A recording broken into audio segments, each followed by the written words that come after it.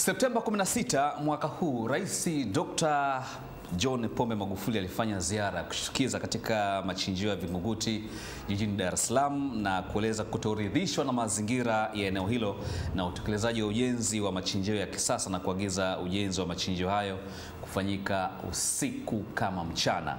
Kufuatia agizo hilo, Ntibashima Edward kupitia kibali cha usiku kama mchana, yeye ametua eneo hilo na kuweza kuangalia katika ripoti yake ambayo tutaishuhudia hivi punde, usiku kama mchana.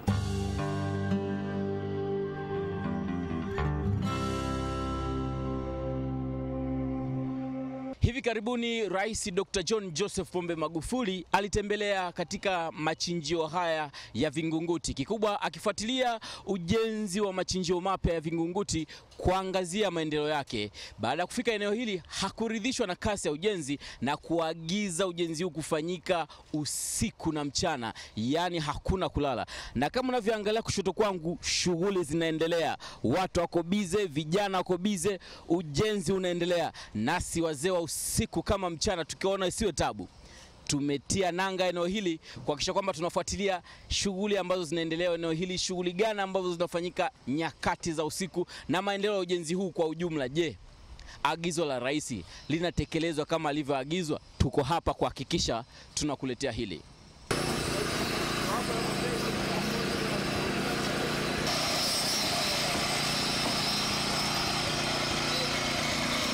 Tayari niko ndani ya machinjio haya, nimeingia.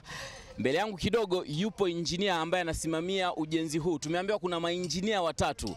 Sasa nitazungumza na injinia mmoja wapo ambaye yupo nyakati hizi, atueleze ni shughuli gani ambazo zinaendelea nyakati hizi za usiku eneo hili la machinjio mapya. Na injinia, tunataka kujua pengine ni shughuli gani ambazo zinafanyika eneo hili nyakati za usiku. Wakati wa usiku ndo kama saizi unavyoona hapo, tumeingiza zege kwa ajili ya nguzo za msingi, yani starter columns, ambazo ni approximate cubic meter 24 zinamwagwa leo usiku. Tunajua nyakati za usiku kunakuwa na changamoto nyingi. Pengine kwenu nyinyi katika shughuli za ujenzi wa machinjio haya mapya, kuna changamoto gani mnakutana nazo? Kwa saizi hatuna changamoto kwa sababu wafanyakazi wameshapangwa kwa shifti, ipo ya mchana, ipo ya asubuhi, ipo na ya usiku. Kwa hiyo swala la changamoto hamna, lakini saizi urahisi ni kwamba kwa hata kusafisha material ni rahisi sana kwa sababu hata trafiki saizi imeshapungua sana.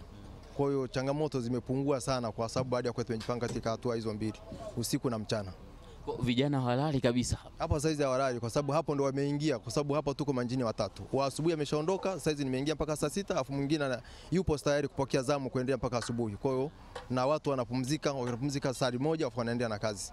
Saa hizi wanajiandaa kwenda kula ili baadaye waende kutoboa mpaka asubuhi. Naam, kama nilivyosema hapo awali, mradi huu unasimamiwa na mainjinia watatu. Wapo ambao wako nyakati za mchana na wengine nyakati za usiku kuhakikisha kwamba unakamilika kwa wakati kama rais alivyoagiza.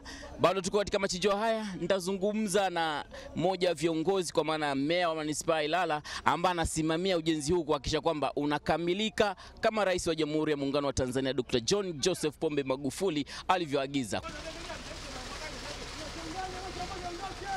Sasa niko na meya wa manispaa ya Ilala, Mheshimiwa Kumbila Moto.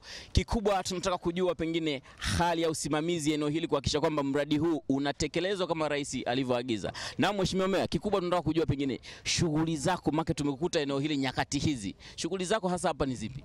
Asante. Kwanza niwashukuru Klaus kwa kuweza kuja. Lakini kubwa shughuli zangu ni kwamba nimetekeleza agizo la Mheshimiwa Rais la kusema sisi viongozi tusimamie hii miradi ya kimkakati. Lakini kipekee nimpongeze sana mkurugenzi wa National Housing, ni kwamba wameamua kufanya kazi usiku na mchana masaa 24, na kilichonifariji zaidi ni kuongeza wale leba wafanyakazi. Ina maana amegawa masaa 24 kwa masaa 8. Kwa hiyo anachukua vijana 80 kwa vijana takriban 240, na ndio maana unakuta spidi ya ujenzi hapa imekuwa ni kubwa mno, na matumaini makubwa hata ule muda ambao rais aliosema hawa bwana wataweza kukamilisha kabla ule muda, kwa sababu spidi ya ujenzi ni kubwa sana. Bwana Mheshimiwa, nawe hulali hapa? Mimi hapa siwezi kulala kwa sababu ukilala ina maana hujalitili agizo la Mheshimiwa Rais. Tutatembea kwenye maneno ya rais ya Disemba. Usiseme tutatembea, hadi hivi sasa tunatembea kwa sababu mimi mwenyewe nipo site na kama unavyoona kazi inaenda kwa kasi. Kwa hiyo tunatembea kwenye maneno yale ya rais. Okay. Yeah. Kama ulivyosikia Mheshimiwa Meya anasema wanatembea kwenye maneno ya rais kuhakikisha kwamba mradi huu unakamilika kwa wakati kama ambavyo rais aliagiza baada ya kutembelea eneo hili hivi karibuni na kutoridhishwa na kasi ya ujenzi huu hapo awali. Na kwa sasa kama unavyoona nyuma yangu, shughuli zinaendelea. Hapa hakuna kulala. Hapa usiku ni kama mchana. Jina langu ni Tibashima Edward na hii ni Clouds TV habari. Hakuna kulala.